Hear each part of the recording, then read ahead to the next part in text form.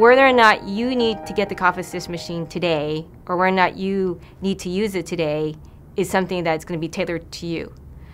But definitely there is the concept that it's better to know about it and to get experience with it when you don't really need it, and more of a preventative way than to try to get used to it and know how to use it correctly when you acutely need it.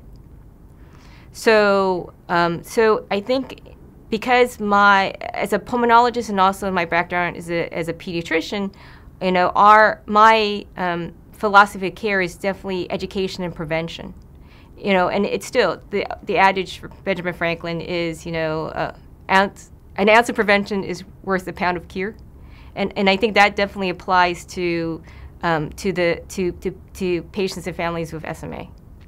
So whenever a patient with SMA comes to see me, regardless of their age and their diagnosis, I talk to them about the cough assist machine and its possible uses. There has been some concern about using the cough assist machine in very young kids, and usually that means kids under the age of 2.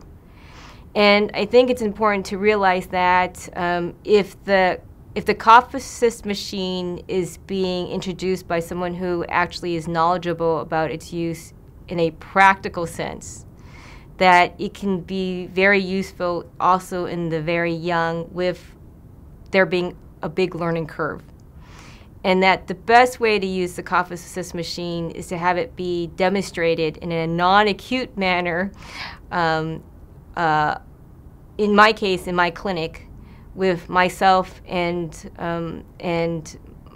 my respiratory therapist, who's very knowledgeable in using it, with the caregivers and the particular SMA individual, and seeing what it looks like,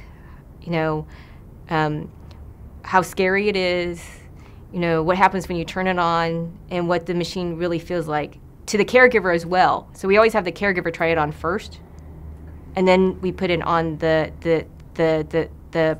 individual with SMA.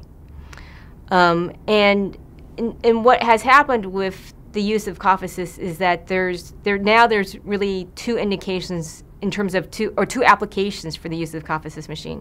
One application, which is the one that most people know, is a way of mobilizing secretions, and is a very effective way of mobilizing secretions when you are basically very congested in your lungs and your upper airway. The other indication for the cough assist machine is using it specifically to help with chest expansion.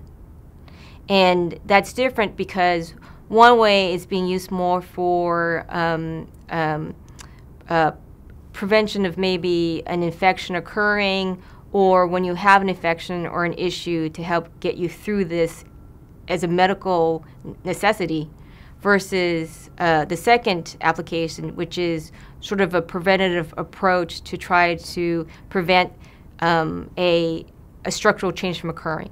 So for individuals with SMA, what we find is because of the weakness of their muscle tone in their chest cavity, that because of that, they're not able to sustain or grow what we consider a more normal appearing chest cage. So your chest cage develops as a combination of your muscles, your intercostal muscles, and your intrapleural pressure and atmospheric pressure, and there has to be this give and take. And what happens with kids with SMA is they kind of lose that battle, and their chest starts to cave in. And because of that, then they have problems with, more ability to have mucus plugs and atelectasis, and not the optimal lung growth that we want, and then problems with being able to oxygenate and ventilate well. And so one way to help with that is using the cough assist as a means of trying to sort of instill pressure, and then trying to help build the chest cage up. So and in some individuals, you'll find that can be more really applicable or make changes faster the younger you are. So what happens is our chest case changes with time. When we're very young, it's very compliant or easily movable. As we get older, it gets really stiffer. And actually, when you get to be an elderly age, then it actually is more compliant again, but that's because of age-related changes.